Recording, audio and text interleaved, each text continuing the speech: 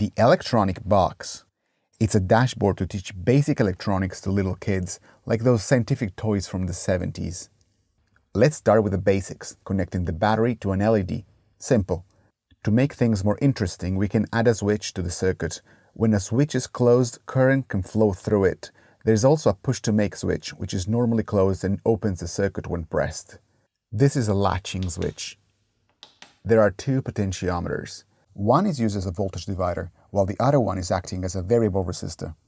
In both cases, their rotation controls the resistance to the flow of current between their terminals. A multi-way switch can be used as a toggle. The other one is the same but has a spring that makes its action momentary. This integrated circuit is a timer. It generates pulses at regular intervals. Here it's paired with a potentiometer to control the length of the interval and an LED to show the state of the circuit. This component is a capacitor. It can store energy and release it later. Here it's paired with a resistor, creating a circuit that takes time to charge and discharge.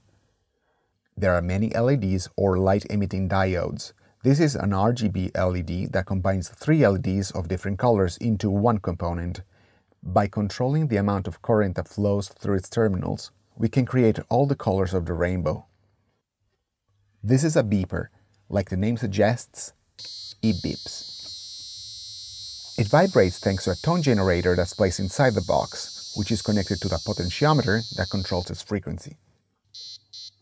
We can connect it to the timer just to make it even more annoying. This component is a photoresistor and it can reduce the flow of current based on how much light hits it. I think that this toy encourages experimentation, letting kids combine simple modular circuits to create more complex ones. The inside of the lid has some instructions, which I also printed out in Italian. After all, the box is called La Scatola Elettronica. Connections are made using jumper cables made with bullet connectors, fitting their crimp connectors. If you remove the faceplate, you'll get to the hidden guts of the box and find out that it's not actually powered by magic. Not visible from the top are only the frequency generator for the buzzer, which is another timer, and a safety fuse, which is probably never going to be triggered since all the terminals accessible from the top are positive, so there's no risk of short circuit.